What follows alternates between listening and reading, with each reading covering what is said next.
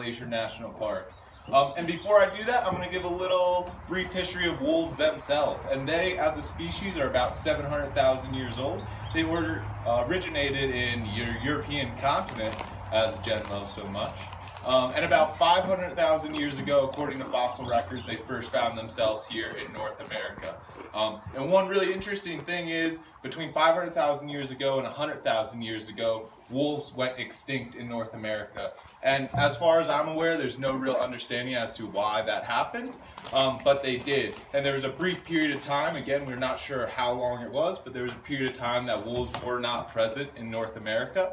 But the current wolves that we have here today came from a population of wolves that came back into North America between 70,000 years ago and 24,000 years ago. And again, those are the wolves that we have today, or the ancestors of the wolves that we have here today. And now for a history of wolves inside of Montana. It's been a mixed history. As far as white people have been in the United States of America, we haven't had a good relationship with wolves, and we've killed them constantly. And that was kind of at its peak in the 1880s, and in 1884, Montana actually put a bounty on any wolves that were killed inside the state. And in the first year that that bounty was present, there was 5,500 wolves that were killed. And that's about 5 times more wolves than we currently have in the state of Montana. So if you can imagine the amount of wolves that were present in the United States of America at that time, it far supersedes what we have here today. And in 1910, there was still about 40 packs of wolves in Glacier. So as long as wolves have been in North America, Glacier has been a safe haven for them. And the big reason that is we're connected to a ton of wilderness. We have the Bob Marshall next to us, and we also have across the border Canadian wilderness, which is a ton of land for them, and that's something that wolves need. Again, they don't do well around humans, so they need a lot of space for themselves to live and exist outside of humans. And by the 1930s, wolves were effectively extinct in all of the lower 48. There were still wolves found in the country every decade from 1930 until 1970s, but as far as we're aware, there was no pack that lived inside the United States. There was no denning, no pups born inside the United States. For the most part, it was just wolves that were coming down from Canada and spending their time in the United States of America for however brief of a period or long of a period. In 1973, wolves were put on the endangered species list, and in 1986, the first pack that denned was actually found here in Glacier National Park in the North Fork Valley. And that was the first pack that anyone was aware of denning in the country for over 50 years. And that was a pack of 12 wolves that came down from Alberta, and they came down headed by a female that was nicknamed Phyllis, which is not the name I would pick for a wolf, but it was the name that biologists picked at the time.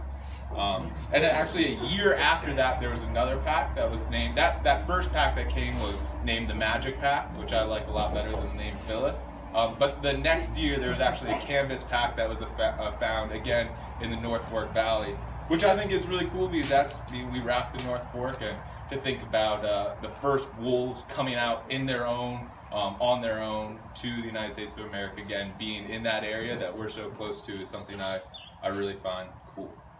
And again, I said there's only about 1,000 wolves in Montana right now, and that fluctuates. We're not sure exactly how many wolves, but 1,000 is about what it is. And interestingly enough, wolves are expanding. There is more wolves being born, but specifically in Glacier, they do not do as well as they do in other places. So wolves inside of Glacier have about a 32% mortality rate. And when you compare that to other major areas for wolves, such as wolves in Yellowstone or central Idaho, those mortality rates are only about 20%. And what's really dramatically different is the pup survival rate. So inside of Glacier, there's only about 39% survival rate for pups, and that's compared to a 76% survival rate in Yellowstone and an 89% survival rate in Idaho. And the two big reasons I found for that, the first being that Idaho especially has a ton of public land for the wolves. So wolves are able to roam freely and cover huge home territories, which can go up to 200 square miles sometimes, and not really interfere with people's everyday life. Here in Glacier, there's, as far as we're aware, not one single pack that exclusively calls Glacier National Park their home. So all the wolves that live inside of Glacier at some point or another are going to find themselves outside of Glacier National Park. And that's when they run into issues most of the time with people. And that could be from getting hit by cars, getting hit by trains, to getting shot. And actually about 80% of wolves that die directly from human causes.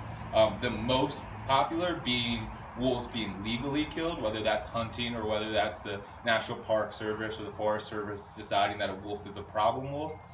The second leading cause is illegal killing, and then the third leading cause is getting hit by trains or cars. Another reason that the wolves in Glacier specifically don't do as well, in Yellowstone and central Idaho, their main food source, elk, stay in those public land areas for the entirety of the year. Here in Glacier, for the most part, most elk find themselves traveling outside of the park during the winter time, which leads the wolves following them. And elk, they exist really well with humans, so they can go into areas that there's a lot of ranches and a lot of people, and they don't really get bothered. Wolves, on the other hand, run into a lot of trouble when they're in those areas, but again, they're following the elk down into those areas. But yeah, that's what I have on wolves in Glacier.